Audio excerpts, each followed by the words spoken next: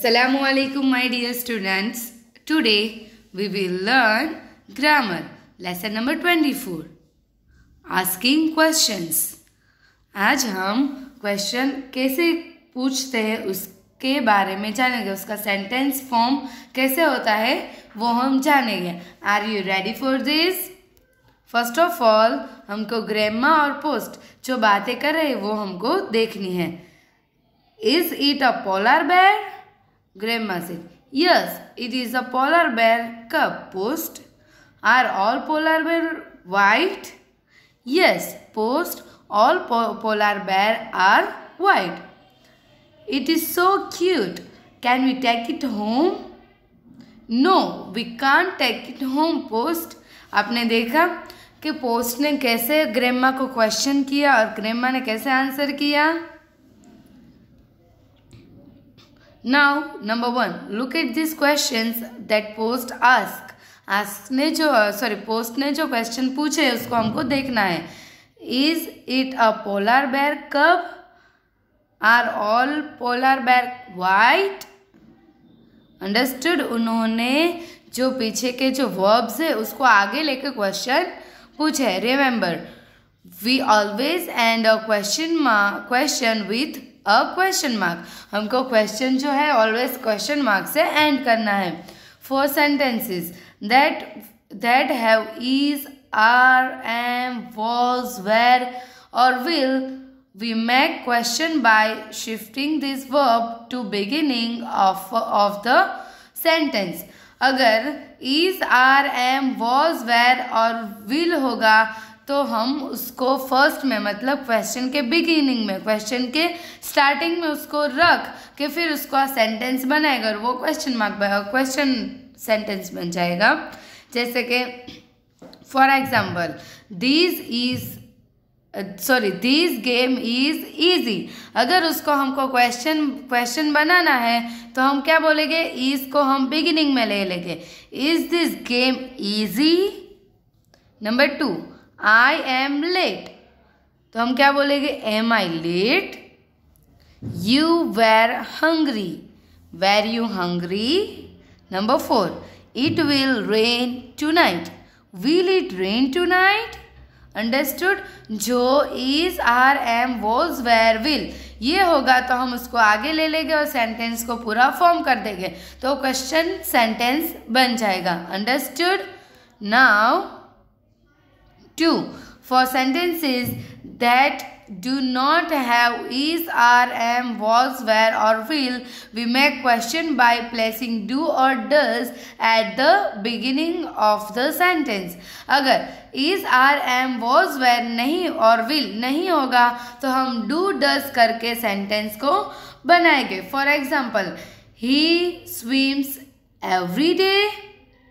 मतलब रोज़ की जो एक्टिविटी है इसीलिए डज आएगा और एक दिन की एक्टिविटी होगा. स्विम अगर लगा होता इसमें तो डू आता. अंडरस्टूड?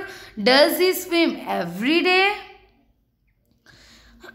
देखो, दे ईट फ्रूट्स तो ईट सिंगल है मतलब एक ही दिन उसने किया है तो डू दे ईट फ्रूट्स ऐसा आएगा. अंडरस्टूड? अगर डू और डज लगाना है, अगर रोज़ की एक्टिविटी होगी तो डज आएगा और सिंगल डे उसने वो एक्टिविटी की होगी तो डू आएगा. Understood? Now exercise A, make questions from the following sentences. Number 1, foxes are clever animal. तो क्या बोला था? आर होगा तो आर को पहले ले लेना है फिर पूरा सेंटेंस लिखना है. आर इधर आ जाएगा. आर फॉक्सेस क्लेवर एनिमल, फिर लगाना है question mark. The journey was long. Was the journey long? We will read a story. Will we read a story? फिर क्वेश्चन मार्क लगा देना है. Number 4, 5, 6, do it by yourself. Number 3, we also use question words like what, who, where, why, when, which, how many to ask questions. Remember, what for thing, who for person, where for place and when for time. For example, who is a president of India? तो आया ये मतलब person की बात आई तो हमने who लगाया. Where does it live? Live means place आया तो हमने where लगाया.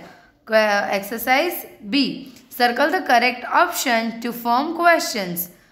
Dash is the name of this book. तो आएगा book मतलब थिंग की बात हुई तो what आएगा. What is the name of this book? Number 2. Dash gave it to you. मतलब पर्सन की बात हुई तो who आएगा. Who gave it to you? Number 3. Dash is the library. Library place की बात हुई तो where आएगा. Where is the library? Number 4. Dash are you looking so sad? मतलब पर्सन की बात हुई, रीजन की बात हुई तो why आएगा. Why are you looking so sad? Understood? 5, 6, 7, 8. Do it by yourself. I hope you all understood. आपको पता चल गई होगी कि क्वेश्चन आस्किंग क्वेश्चन कैसे बनाने हैं. क्वेश्चन बनाने के लिए is, are, M, was, where और विल ये अगर सेंटेंस में दिया होगा तो वो पहले ले लेना है और बाकी का जो सेंटेंस वो पीछे लगाकर क्वेश्चन टैग लगा देना है.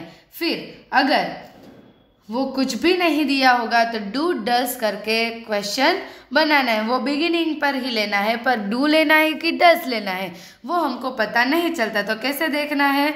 अगर एक्टिविटी रोज़ की होगी, अगर हम एक दिन स्विम करेंगे तो सिर्फ स्विम ही आएगा और हम रोज़ स्विम करते हैं तो स्विम्स आएगा. अंडरस्टूड. तो स्विम्स करोगे तो डस और स्विम करोगे तो डू. फिर आता है what, who, where, why, when, which, how और how many. इससे भी क्वेश्चन पूछे जा सकते हैं. तो थिंग होगी तो what, for thing, what, for person, who, for place, where, for time, when. Understood? Thank you. Jazakallah. Assalamu alaikum wa rahmatullahi wa barakatuhu.